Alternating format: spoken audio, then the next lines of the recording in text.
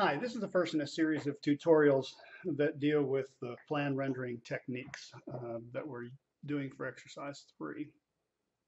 So you can see here, this is the kind of where we're going with the final product. Yours may not look exactly like this, but it gives you an idea what's going on. And this first step in the first tutorial that I'm going to do now is really relating to setting up the layers.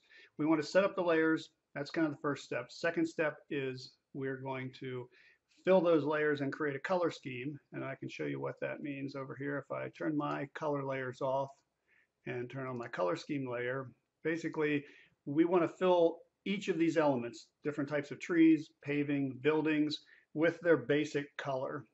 And even in this case, I don't even have shading on the buildings. I'm just picking a basic tone, although you could do it with shading. As you see, I do have a gradient on the swimming pool color there, and I could put a gradient on the water.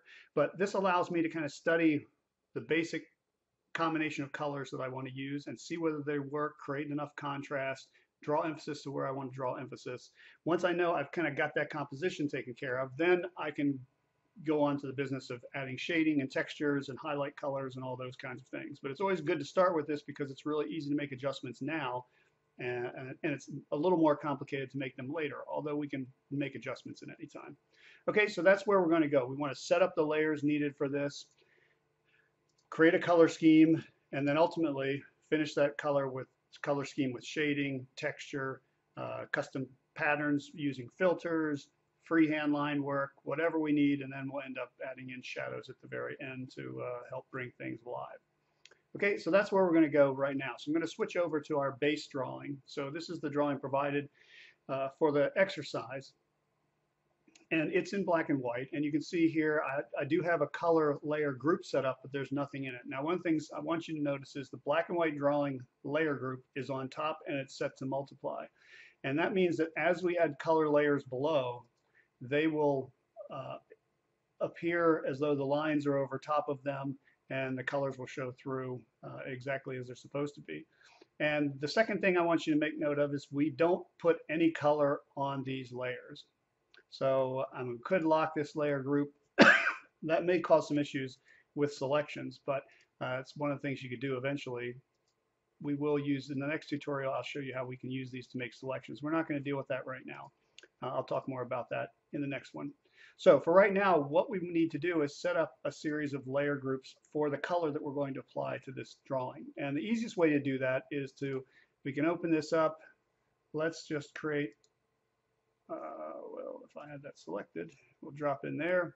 Let's create a couple layers in there, and we'll call this one base.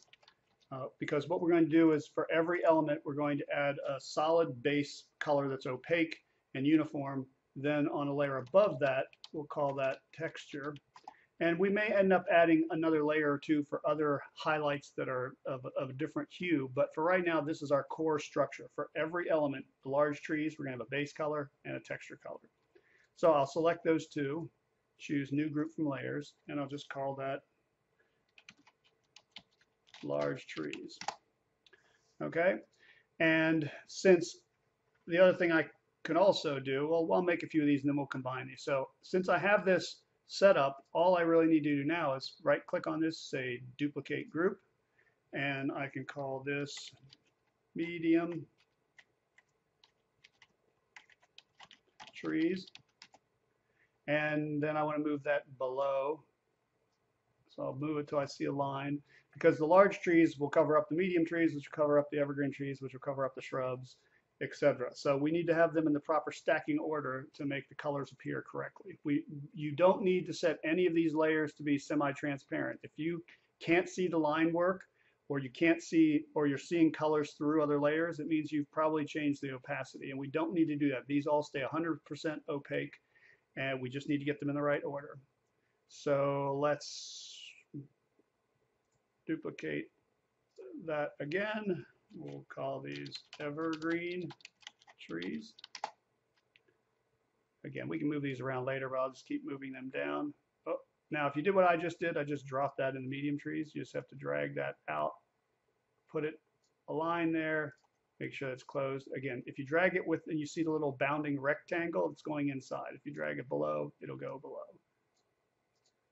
Okay, we'll duplicate that. We'll call these large shrubs,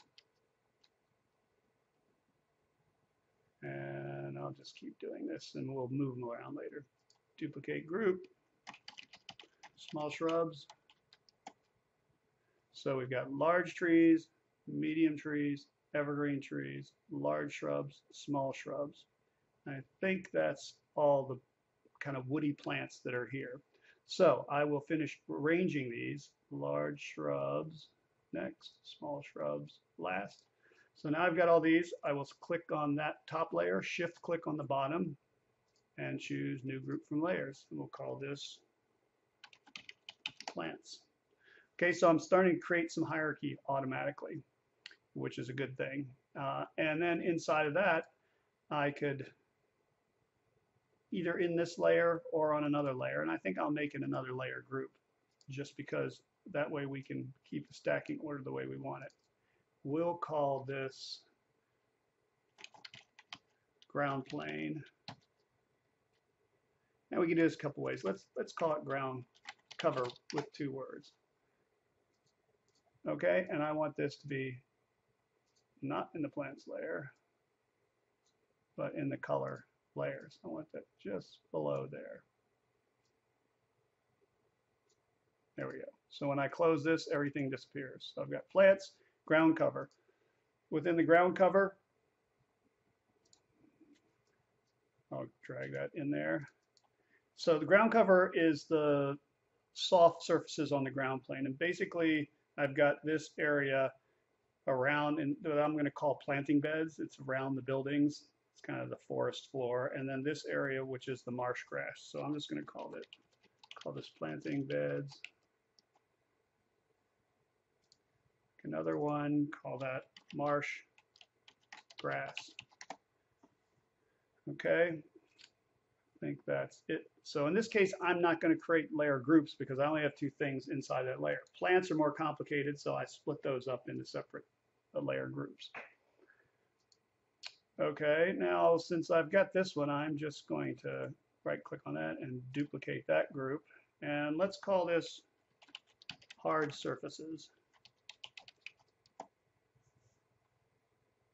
And I'll move that down below here as well.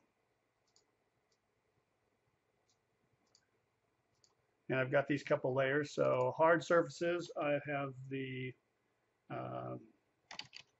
dock and decking. And that's this area. This is a floating dock that comes up here, and this is kind of a deck area that's attached to it. And also that can include, this is a boat, like rowboat, canoe, kayak storage rack here that's all made of wood. So I've got dock and decking. Then I've got the paving around the pool area, which is special paving. Call that pool paving. Create another layer in here. I've also got the roads. So the order of these doesn't really matter in this case, but I've got the road area. And I think that's it.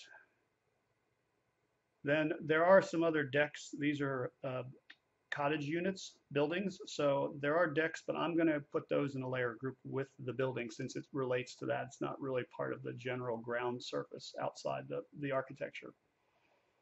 Okay, so we've got hard surfaces, and let's just duplicate that group, and let's call this buildings. And I'm actually going to move the buildings between the plants and the ground cover because it's going to be higher than this, but lower than the plants. The plants go over top of the buildings. Well, that might not be completely true of the shrubs, but the shrubs are all outside the building, so it'll work for us. And I'm going to come in here and call this